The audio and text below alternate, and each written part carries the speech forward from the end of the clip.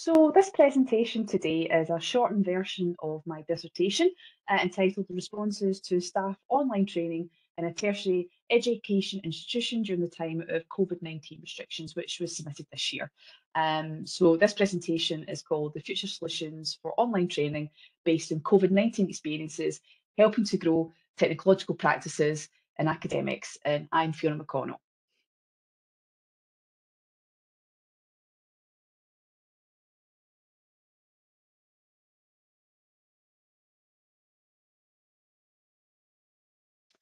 When we look at the sort of the background and problem, I currently work as a digital skills training officer supporting staff in the use of technologies in their teaching practices, for example, the virtual learning environment. Now, during the pandemic, where previous support perhaps was given face to face, this had to suddenly shift to using only online methods such as Teams. So this study looked at this period and the effects and potential benefits of using online methods for conducting training. So during the literature review, I looked at online methods, which included Microsoft Office Teams and its features, and also the Office 365 package, which included PowerPoint, Word, Outlook. I also expanded that to look at other popular other virtual conferencing software such as Zoom, and also Google Meeting and Cisco WebEx meetings. I also explored experiences of others delivering training and obviously trying to invite staff to attend events, with some choosing not to use technologies in their academic practice. I also expanded that to look at the influence of COVID-19 restrictions and the effects it had on both staff and students. Now, this also included a major shift in teaching practice while trying to maintain classes and learn to use technologies and teach at the same time. Now, I think it's really difficult to maybe think back or maybe know, COVID restrictions were implemented overnight and we had no idea for how long or what the impact that would have, again, whilst trying to retain some sort of normality. Looking at the challenges for professional services staff, there's only a sort of a few number of academic staff perhaps would be contacting them for assistance. However, overnight, this completely changed and almost all academic staff were looking for support, especially in using virtual conferencing softwares.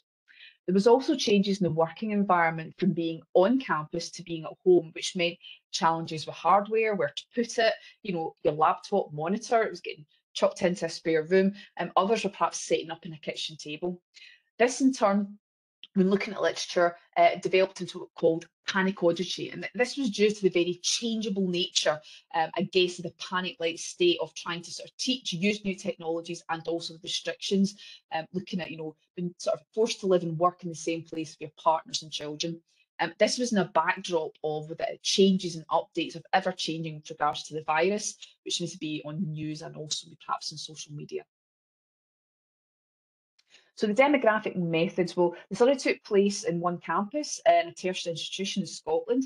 The university has 12 campuses and over 70 learning centres across the north of Scotland. So they are widely geographically positioned, with some campuses smaller than others. So they do not have a dedicated support, perhaps from a training officer.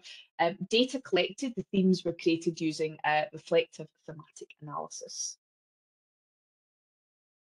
A survey was sent online anonymously to 76 participants who attended training events using online methods such as Teams.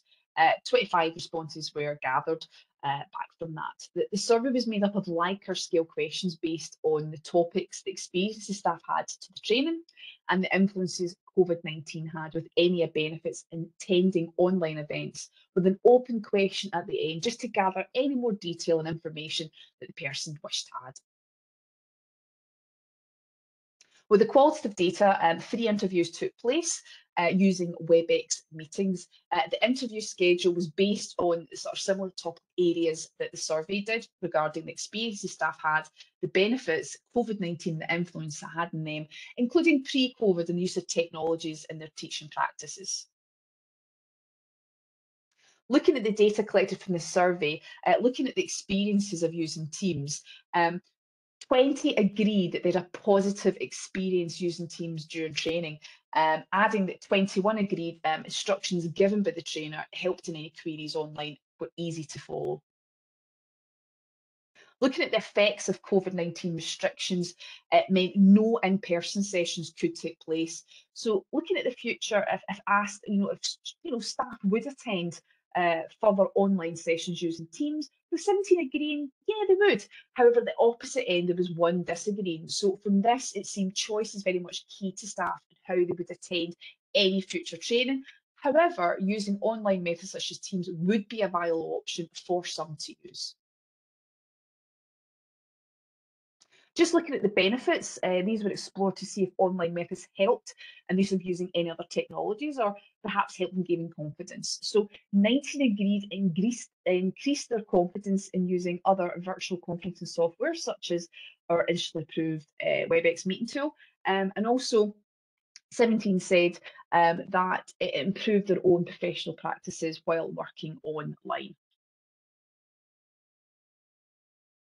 Just looking at the high level data which came in from the open question for that, comments of missing interaction with others during training was noted and that technologies the institutes used were complex for them and the students. However, it was also noted that COVID-19 and the restriction had forced them to use technologies in teaching where previously they may have been apprehensive to do so before. Out of the qualitative data, 8 themes from the study were generated and some were split into the sub-themes. Now, during this presentation, we'll concentrate on 2 of the themes, which is theme 3 and theme 4. You'll see that theme 4 has been separated, and that really is because it supports perhaps the more disadvantages of using online methods and COVID-19 restrictions.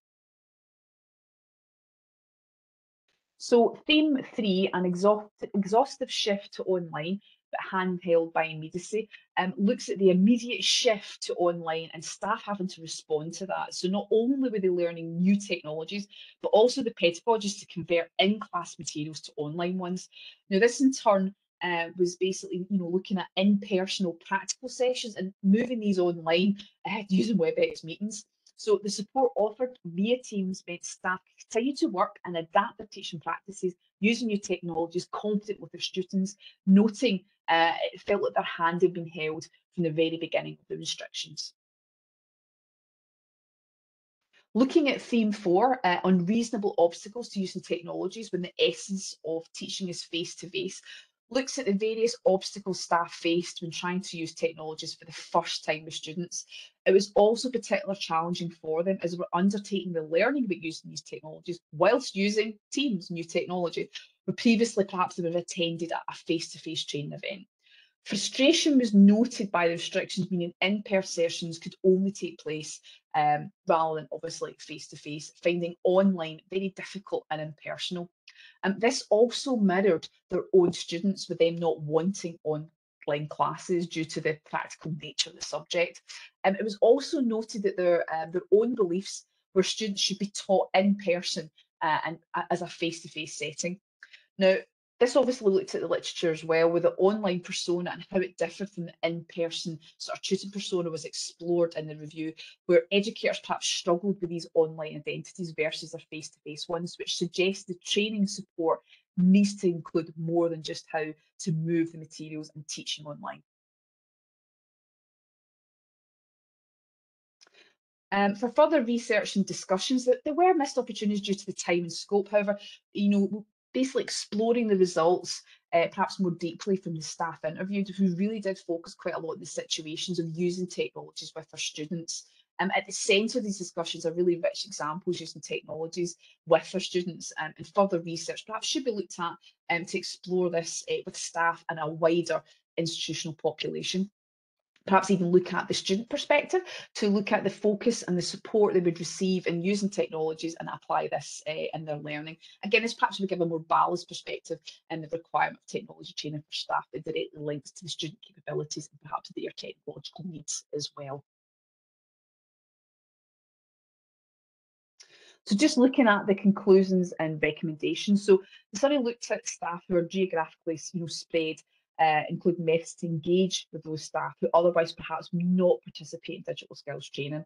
The themes generate and validate the continued use of Teams to be used to conduct the digital skills training, though In doing so, it does not automatically translate into attendance or the inclusion of technologies with staff using this in their teaching practices.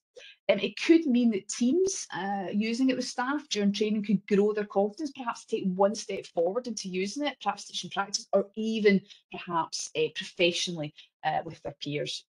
As the diagram suggests, future solutions for online training support should be done alongside institutional aims and with staff and with what they want and what they need.